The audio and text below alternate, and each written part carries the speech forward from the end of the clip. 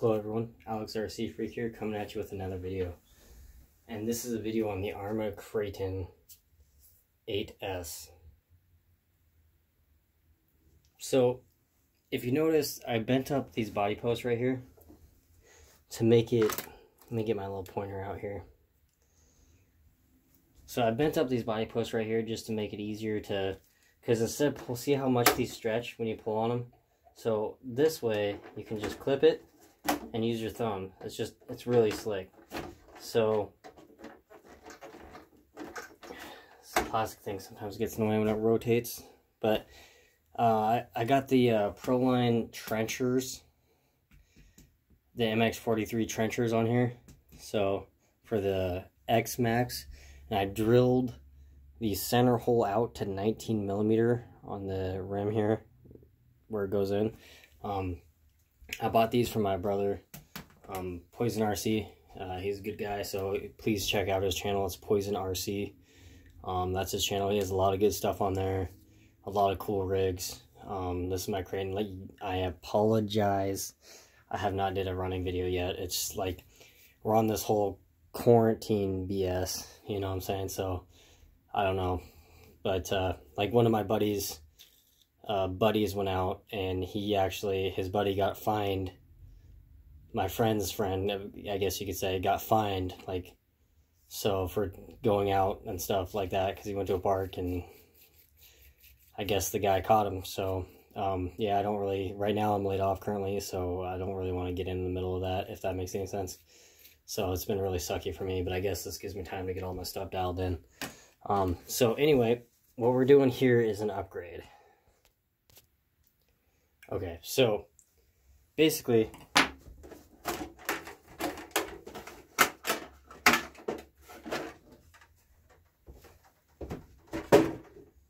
body's off. Yes, this is the original model, and yes, I do have adapters that I made.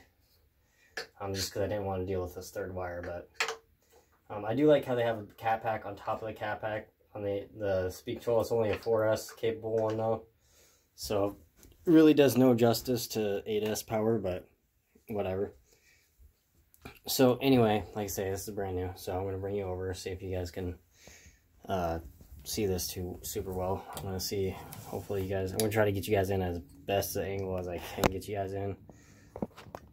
So just please bear with me, seriously. So what we're doing here, if you zoom in, so what we're doing here is replacing the steering servo with a better one, because this steering servo, Arrma says it's like 485 ounces of torque. I say BS. I know this servo, I guarantee you it's not actually pushing 485 ounces of torque. So I can guarantee that, actually. So, and the way to design this truck steering, I think it's garbage, to be honest. I like the truck. I really think it's garbage the way to design the steering. It's like, I don't know. I just think it's going to be like one of those things that's going to fail. So, anyway, with further ado, we got to take off this speed control. Take out the screw right here. There's a nut. Here, let me get this on the other side so you guys can see that. It barely fits on the table, as you can tell. Sorry about that. Let me get you a better view. So, anyway, there's a 2 millimeter nut here. I may change the screw out if I can find an extra screw lying around to a socket head style. This is a button head style, 2 millimeter. I may try to change it out to a 2.5 button head style. And then just note, I put a little marker there with a Sharpie. You probably can't see it in the video. I straightened the wheels with electronics on, with everything powered on. Right now, obviously it's powered off, but I did this when I first got it, when I was testing everything. And I marked it. I marked the, from this center point right here. See if you can see that.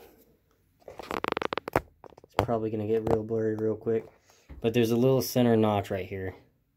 And I marked it, and then see that little mark right there? I marked it, and I used a Sharpie, a black Sharpie, and I marked it right there. So that way, we can find center. So, anyway, let's see if we can get a better view. So, anyway, I marked that as straight as I could get it, and then I marked this and that. So I'm going to straighten this. This toe's a little off.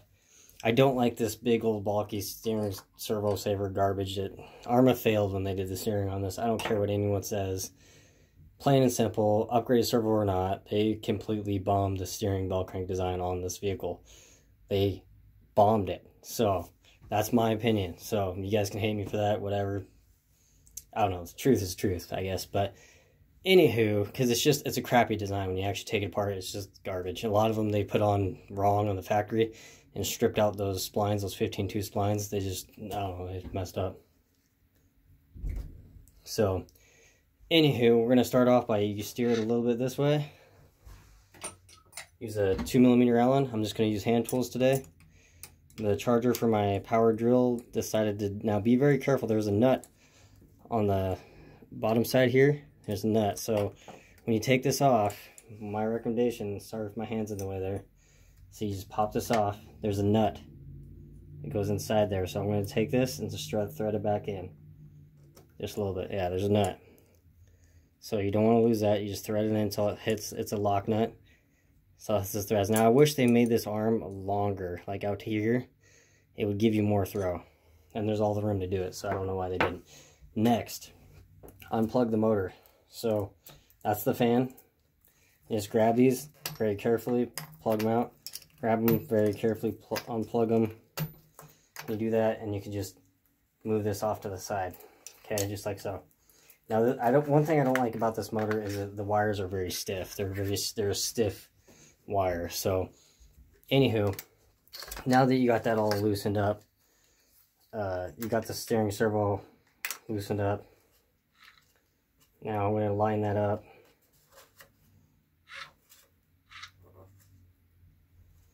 So, anyway,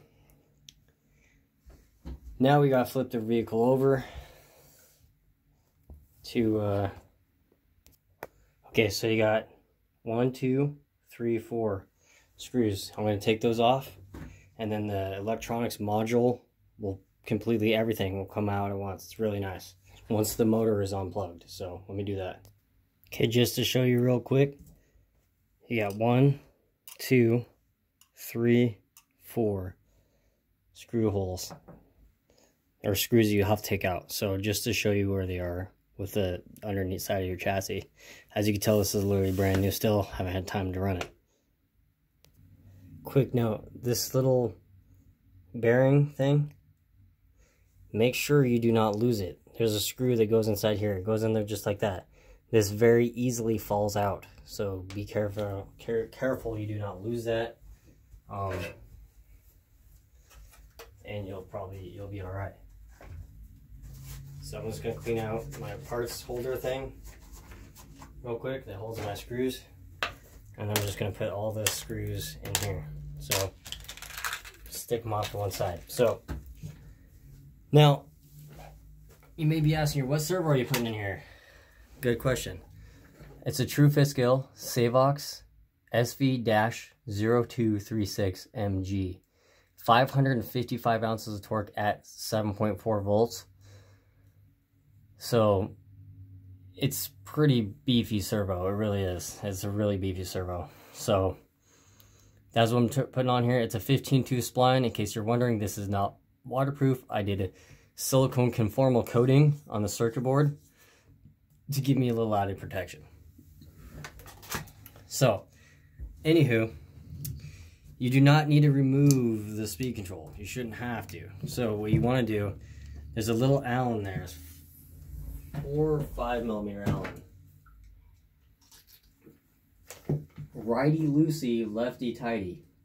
So, and it's made like that on purpose. Let me find the Allen real quick. I'll get back with you.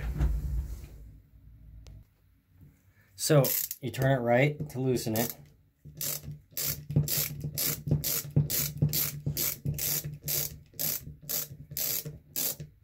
It's a 4mm Allen.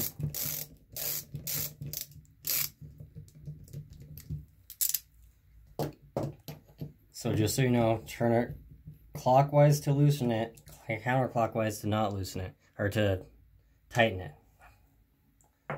It's been a little bit of a morning, so please bear with me. So, let me see if I can get you guys a good view of that. So, anyway, you got a 2.5 millimeter Allen in there. I know it's hard to see in the camera. I'm trying to get you guys some better view. I want to see. Now, if you notice, there's a little line here, and there's a little line here. So just make sure to make note of that. It helps keep it centered. And this one is lefty-loosey, righty-tighty for this bolt here. And this is setting the tension. So how tight this is setting the tension on how much of a servo saver spring you want. So let me get my hand out of the way here. And you just loosen the screw. It's a little bit of a long one. I'm going to do that real quick. Okay, so take this off. Now that's what it looks like on the inside. Now being very careful, there's little splines in there. Okay? See how there's little splines in there? You want to be careful not to mix match that up a little bit. Now you got 2 springs in here. Now I'm going to rock this off. I might just use a flathead. That's probably what I'll just end up doing. Using a flathead.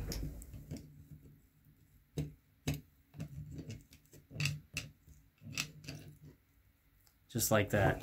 So, I'm surprised I got Loctite on it, but I'm surprised I didn't get bombarded with Loctite because my brother, RC Poison, his was like completely Loctite. Now check your splines. See how my splines all look okay? That's luck. I'm just going to set that down like that. Now, you got 4 millimeter Allens right there to take out. And you'll also have one. Oh, let me get this light a little better for you. You'll also have 1, 2, 3, 4, 5, 6 screws to take off the receiver box. So I'm going to do all that. I'm going to take all this off, and I'll get back to you when I have this new servo put in. Now make sure the servo goes in this way. Okay, also, when you do this true 5th scale servo, this is a 1/6 scale servo mount. You'll need the Arrma receiver box. Now, if you can go online, it's the Arrma receiver box. And this has the standard receiver box in it. And this also has the 5th scale receiver box in it. I also bought this for my buddy because he was going to put this in his crate and he decided to go a different route. He already ripped off this thing, no big deal. If you go online, look up Arrma 8S, Kraton 8S receiver box set. This is what it comes with. It comes with the standard one and the 5th scale one. So just make sure you use the 5th scale one. So just to show you, this is the 5th scale receiver box. It does come with an extra one of these. So make sure you don't lose that. You can just stick that right there. You can reuse the original one. But this is just to go to show you it won't fit. Now, if you shaved it down, probably get it to work. You shave down like literally 2 millimeters on each side. You probably get it to work. But it actually comes with 2 of these, believe it or not. So, anyway, or you could just get the right one and use it. Now, see how this one says 5 on it? Right there? That's for 5th scale. This one says 6. See how it says 6? That's for 1/6 scale servos. Just to make a note of that, alright? See how this one says 6? 6 scale servo. So, just make a note of that. This is my antenna tube. It must have fell off or ripped it out by accident. Whoopsie. So I'm going to get this all set up and I'll get back to you once I got everything bolted in. Okay, so I got it in. I used the factory screws. Now the factory screws have these special washers right here. See how they're flanged? Maybe you guys can see a little better that way. Turn off the light. I'm trying to get you guys a better view here. I got these new LED light bulbs. 100, or it's like 1,600 luminas or something like that. And yeah, they're pretty bright. Sometimes they can have a glare. So anyway, These are the washers that they come with. Factory, see how they have that little lip there? So anyway, you have to get rid of those and get a 4mm flat washer. I usually keep stock of washers, 3mm flat washers, 4mm flat washers. I usually keep stock of all kinds of shims, stuff like that. It screws, you know what I'm saying? I use the factory screws that came with it. They thread into this just perfectly fine. You have to force it a little bit. They're a 3mm Allen. You have to socket head Allen right here. You have to kind of force it, and then, you know, I use a little ratchet. This ratchet, you just kind of gotta get it on there and push down and then start tightening, and it'll tighten. Just, you know, I put the rubber grommets on. You kind of have to work them into this rubber grommet, you know what I'm saying? But I like having these rubber grommets on servos. It protects the servo a little bit from vibration and crap. So you do have to take out the factory. This is a factory receiver. Sorry about the car noise, but you do have to take that out. Use double-sided tape. This is 3M automotive grade tape. Use double-sided tape to do it. So you got to use this stuff.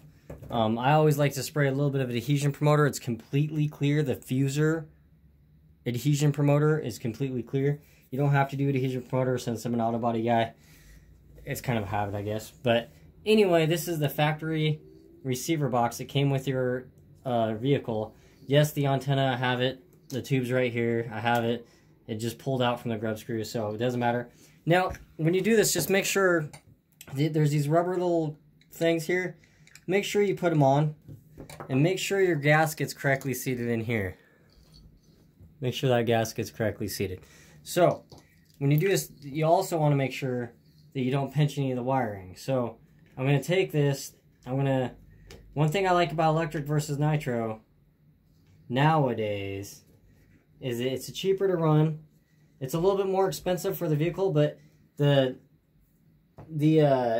seems like the nitros, they aren't built nearly as strong unless you got the team associated Munster GT 8.0 cc. That RC is a tank. I have 2 of them. They're a beast. It's like one of the strongest RCs I've ever had. So these are 2mm flathead tapered Allens. There's 6 of them. I'm going to put them in there, bolt the receiver box down, plug in your steering servo, and you're good to go. So I'm going to do that real quick, and then we'll get ready to put this servo horn on. Alrighty. So I got it on there. I tested it. You basically plug in batteries to your speed control, and you just make sure this is where it needs to be. Now this is supposed to be at an angle like this. If you notice, you can't really see it, but see that little mark? It's kind of hard to see. It's very hard to see. You see that little mark right there? A little Sharpie mark? Maybe if I bring over the light, you guys will be able to see it a little better. But see that Sharpie mark? See how they line up? Okay, so I have marked it right there. I marked it all the way there, and I marked it there with this center thing right here. I marked it.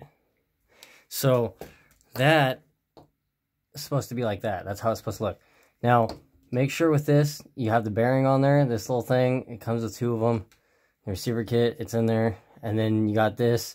I had to put a little lock washer on there to shim that bolt, because the bolt was a little too long and it wasn't quite sucking in this all the way. And if you can tell, it still could be sucked in a little bit more. But I don't want to put too much load on that servo. That's why I don't like this servo saver design. I think it's complete garbage. But if I had a CNC machine, trust me, I'd be making some RC parts, and I know mine would be some pretty good design stuff if I had a CNC machine. But I do not, so sad me. But anyway, but bam. You basically stick that on there. Then you stick it back in the truck, just like how it came off. You got 4 screws right here to put it in. I'm going to do that off camera because it's pretty easy to do. You plug in the fan and then CBA or ABC for the motor. The motor will tell you on the back of it which one's A, B, and C. Make sure you get those polarities correct. or the motor can be reversed. So, or you could possibly get an error code on the speed control. So, anywho, I'm going to do that real quick. And thank you guys for watching. I do appreciate it. Just make sure before you completely bolt this down to make sure that's centered. But mark this and the top of your receiver thing. This was a lifesaver. So, anyway, it ended up working out for me. And I hope it works out for you guys. So, with that being said, thank you guys for watching. And Alex RC Freak out. Peace.